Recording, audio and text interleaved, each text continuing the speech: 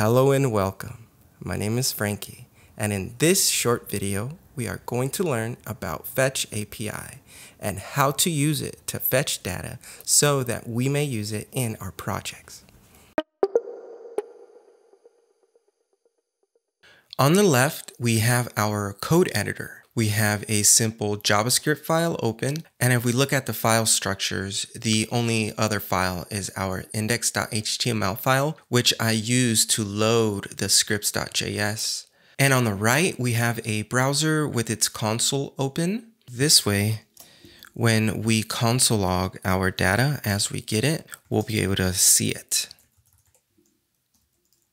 We'll be getting our data from JSON placeholder, which returns fake data, and it's perfect for testing or learning purposes. Coming back to our code, I've taken the URL provided by JSON placeholder. We're going to be using the /users, which returns 10 users.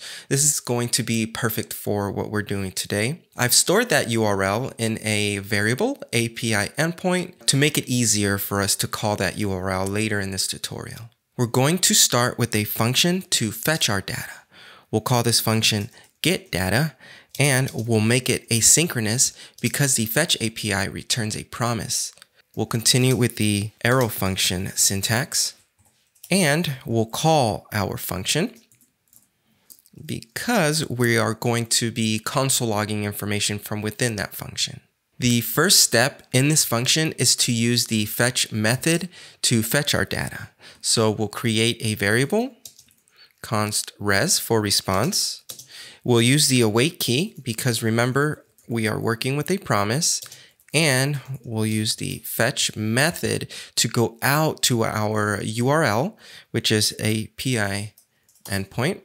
And then I'm going to console log what we are receiving. Now we're not done, but I am console logging because I want you to see exactly what it is we're getting. We see that we get an object. This object has many properties. What we're needing is a JSON. So we're going to use the .json method to take this and give us the JSON that we need. To do this, we'll create a variable. I'll call it data. I'm still using the await key because we're still working with a promise. Then I'll take my response or my res variable, and I'll apply the .json method to it. Now I can console log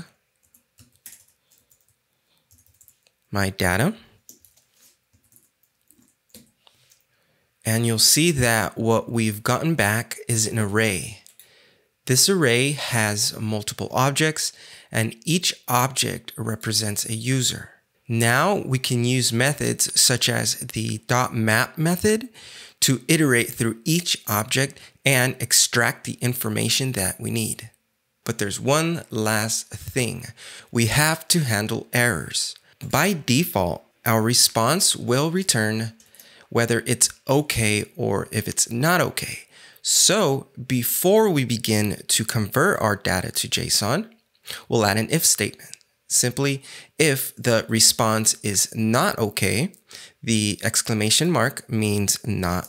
So if it's not okay, we'll throw this error, letting us know that there was an error when fetching our data from the API endpoint. So there you go.